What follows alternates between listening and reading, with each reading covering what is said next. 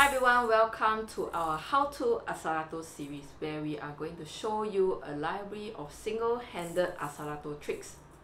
Today we are going to show you two basic ways to catch your Asalato.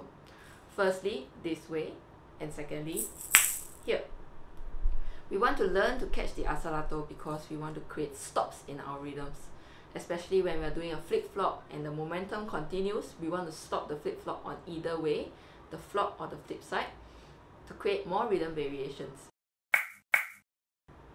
Hold your Asalato in this way and release the bottom Asalato. If you notice, when I release, there is a momentum going about. Use that momentum and swing towards you. Okay, when it swings, you create that click once it reaches the top.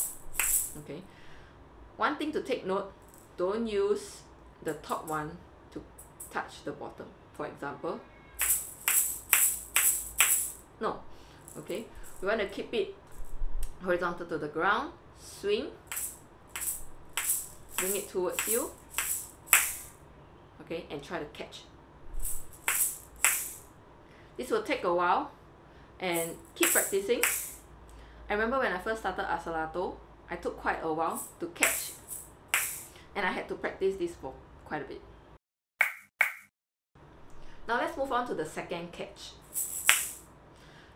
Take a look at my finger position.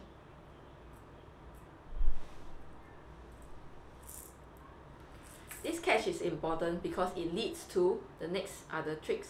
For example, clicks and your air turn. For example, okay, we all end up here. Now, how do we practice this trick? We will not be using shakes or flip-flop. We will just be using a flick of your wrist.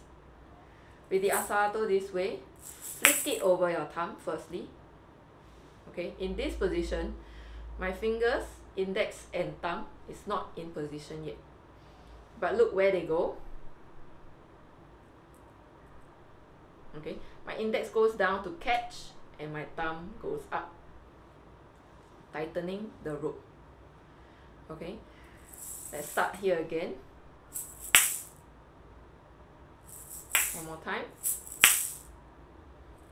Okay, but as a start, just flick it over. Slowly position your index down and your thumb up.